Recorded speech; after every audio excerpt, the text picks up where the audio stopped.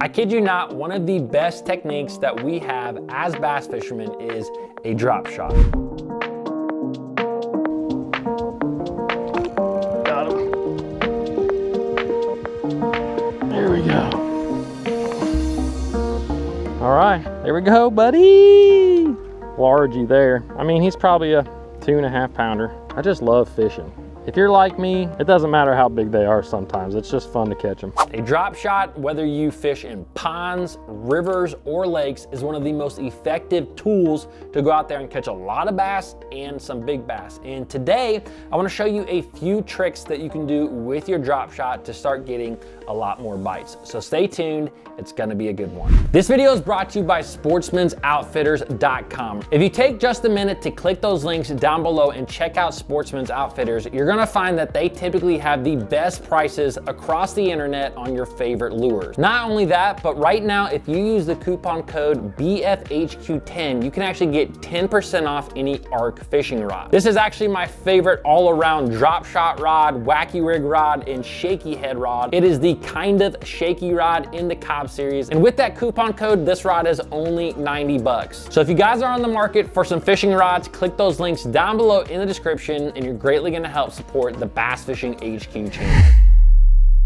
Now, the first trick when it comes to fishing a drop shot is less of a trick and more of a tip. And the big tip here is simplify your drop shot fishing. I think a lot of guys really overcomplicate the drop shot. And the reason that I think that they overcomplicate a drop shot is that a lot of times when you see guys fishing a drop shot on TV, maybe that's on the Bassmaster Elite Series or on Major League Fishing, you see a lot of guys that are using a drop shot kind of in correlation with their electronics. So they're using their electronics, they're dropping down to fish that they see, and they're catching those fish. That is a great way to catch bass, but the thing about a drop shot is you don't have to use it with electronics. You don't have to vertically fish a drop shot either. One of my favorite ways to go out and fish a drop shot is by simply casting that bait out, whether I'm fishing on a boat or whether I'm fishing from the bank, casting it out and simply just dragging it back to me. This is really similar to the way that I would fish a Texas rig, but I am fishing that soft plastic in a little bit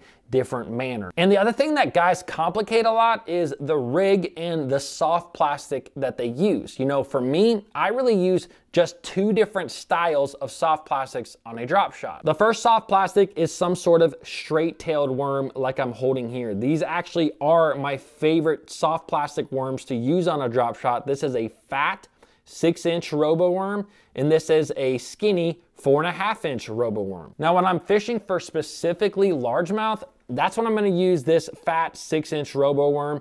This actually is my favorite color, which is a margarita mutilator color. It's a phenomenal color that I have used to catch bass in really clear water and really stained water. But when I'm fishing for largemouth, a lot of times you're fishing around heavier cover. You know, sometimes that's stumps or brush piles or maybe grass or weeds in a pond, whatever it may be.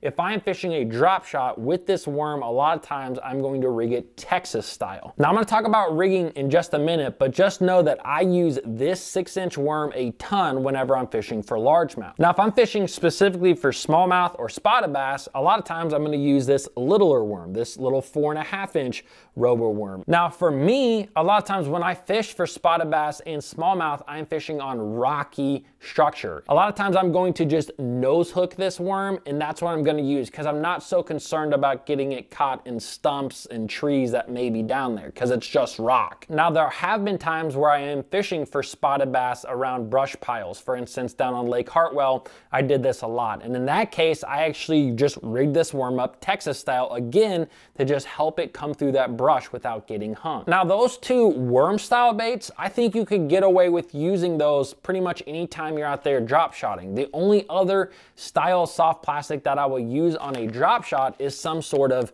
minnow style bait. For instance, this is the X-Zone Hot Shot minnow, and this is actually a Berkeley Max Scent flatworm. Now, this is considered a worm on the package, but it kind of has more of that minnow presence. Now, typically when I use these minnow style baits, it's usually when I am fishing up in northern water, whether that's New York or on Lake Erie or in Michigan in St. Clair.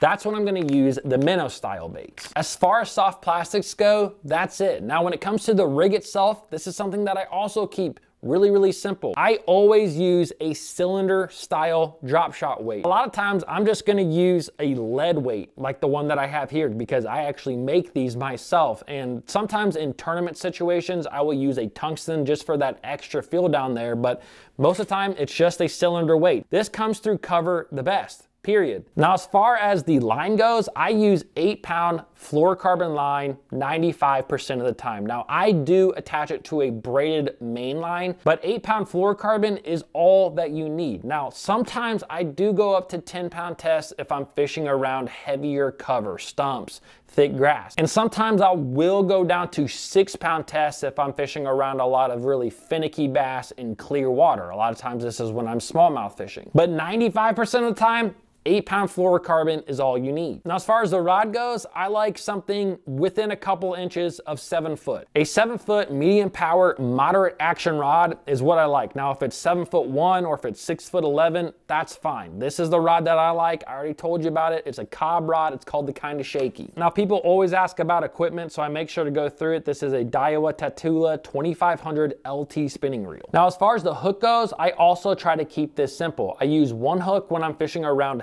heavier cover, and I use one hook when I'm fishing more open water. The hook when I'm fishing around cover is this Gamakatsu rebarb hook. Usually it's a 1/0 size that I use, sometimes a 2/0. I'm gonna use this and rig the plastic that I'm using in a Texas manner. Now, one trick that you can do with this hook is instead of putting that hook through the soft plastic, I'm actually just going to skin hook this bait on the side. This is going to keep this bait extremely weedless, but it's also going to allow me to get a great hook set on that fish. Now, the other hook is the hook that I use when I'm fishing more open water situations, and it's a little bit thinner in diameter, but it's pretty much the same shape. This is a VMC Nico hook. I've also used this, the Gamakatsu drop shot hook, and I've had fine results with both of those. Now, when I go to nose hook a bait with this hook, the important thing is that you don't want to pop your hook out the top because this leads to a ton of line twist. Instead, I'm going to put my hook in the belly of that worm and actually put it kind of towards the nose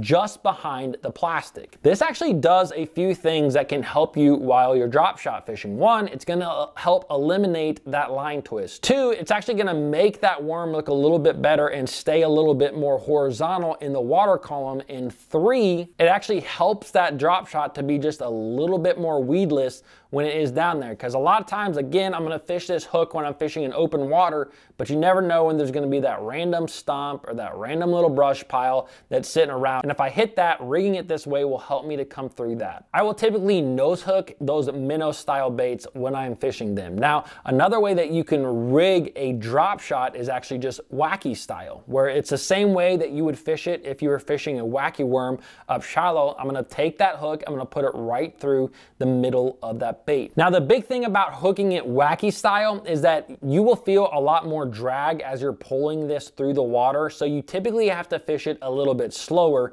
but that's fine, because the reason that I typically rig it wacky style is when I'm fishing in highly pressured bodies of water, waters that see a ton of drop shots. If a lot of guys are fishing a nose hook bait and you come across there with that wacky rig bait that's fished really slow, you are going to get more bites than other guys. Now, a trick that I actually learned from the late Aaron Martins is actually rigging it what he called ghillie style. This isn't quite nose hooking the bait, and it's not quite wacky rigging the bait either. You're actually going to take the hook and you're going to insert it about an inch into that soft plastic that you are using. The interesting thing about rigging it this way is that when you bring it through the water column, the head of that bait actually catches the water and will actually kind of kick the tail out as you bring it through the water column, which it just has a really unique action down there, and sometimes those unique actions can get you more bites. There's also not as much drag on that bait when you are fishing it in the water column, and surprisingly,